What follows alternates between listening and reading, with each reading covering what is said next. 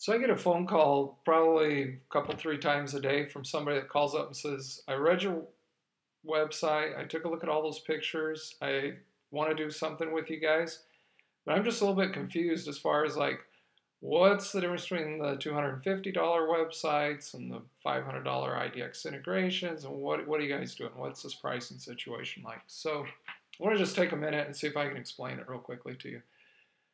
Basically what we have is we have kind of an a la carte system. We have some agents that contact us and want us to build them a site, but they already have some background or they have some time or whatever the situation is. And so they want us just to set up the groundwork or the foundation for them. So we'll set up a site exactly like one of our demo sites for them for $249. And then typically everybody wants the IDX broker integration for $100. So for that, with that $100, we actually waive the $99 account setup fee with IDX Broker. We've got an arrangement with them. So that gets you into about 350 bucks.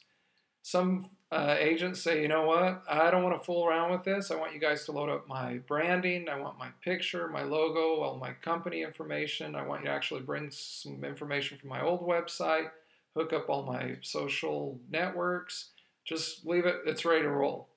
And typically we charge an additional $150 to do that. So you can get the website set up with IDX Broker, with whichever one of these themes you've chosen, and with all your information set up on it pretty much for right under 500 bucks. Then you'll have the monthly fees with IDX Broker and whatever you pay for hosting. People ask us about the hosting piece too. I recommend HostGator. If you click down at the bottom of the page where it says Got Hosting and you click on one of those HostGator things, then I get paid one of these days from them, and we'll use it to buy shoes and meat for my kids. And if you don't, that's fine too. Just go get it at HostGator. I recommend the baby plan. It'll cost you about $100 a year, and then you own the website. We don't control it. You don't have to pay us a monthly fee, and it's a pretty sweet deal. On the other hand, some people ask us, hey, I want it like one of these other fancy schmancy sites.